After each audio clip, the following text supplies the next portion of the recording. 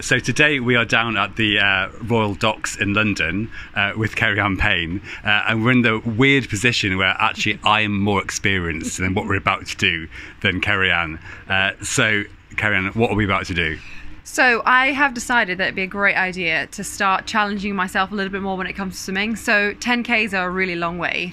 I don't really want to do 10Ks anymore, but I still want to challenge. And everyone keeps going on about how amazing cold water swimming is, especially you. So I thought, right, here we are, let's have a go. And who better to help me through this transition challenge, can't really tell, is you. And what is the temperature today in the water? It's a balmy 7 degrees. So 3 whole degrees under double digits.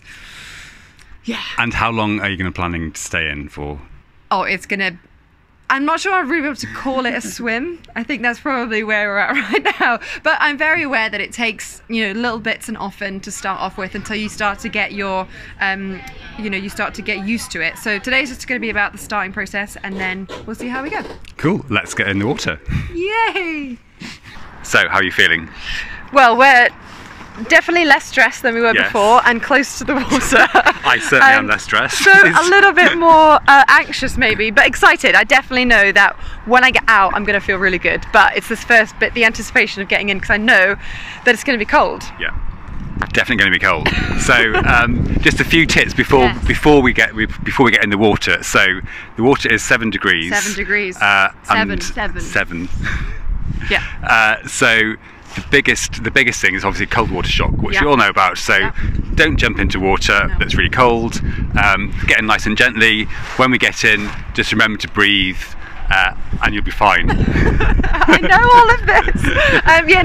It's that's such an important piece, actually, just making sure that, it might seem like a really cool thing to do because when you jump into a pool it's an easy thing to do, but actually jumping in to certainly water, first of all, I don't know this water, so I'm definitely going to be jumping in. So water that you don't know and in temperatures that are really cold, not to jump in. It's good, you've got to, yes, it might seem like it's torture when you get in, but safety first and all that, making sure, and then you can really start to get a hold of your breath and regulate your own breath, deal with cold water shock yourself, and then go out. But one other thing for me is just don't do it on your own. So that's kind of why technically I think I'm dragging you here, but I'm totally blaming him for me being here. But definitely take some friends with you if you can, and kind of know your limits, little and often. It does not have to be like a 10K swim at all. If I'm in for 4 minutes, I'm going to be actually really impressed with myself. And actually, somewhere like the docks where we are today is a great place to do it, because we've got lifeguards, we've got people around us, so a really safe way to get into cold water. Yeah. Also, don't forget some really important kit, like definitely jackets, as many jackets as you can,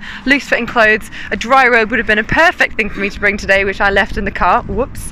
But yes, now I've got my nice puffer selkie on, so I'm really excited about getting back into this when we get out. But we should probably stop talking now. We probably should. We've got hot chocolate waiting for afterwards. But let's go. Let's go.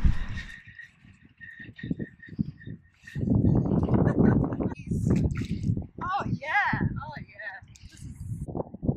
Oh wow.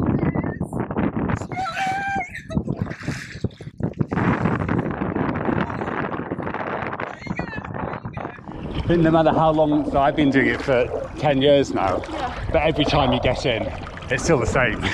You still think, why do I do this again? And then you remember. You feel good at the end. Yeah.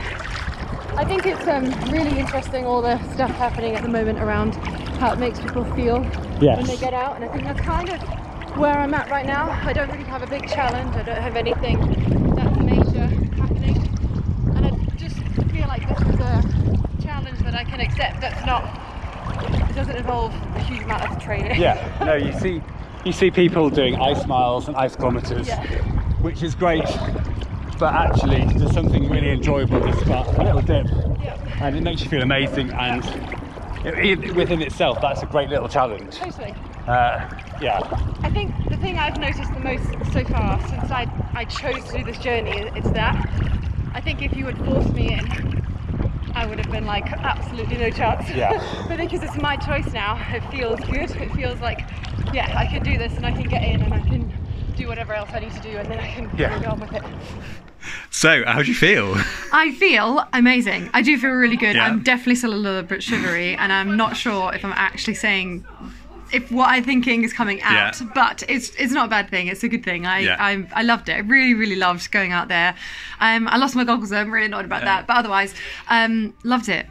Cool. Thank you. Yeah, we've had hot chocolate. We didn't throw hot chocolate over ourselves, which is always a danger.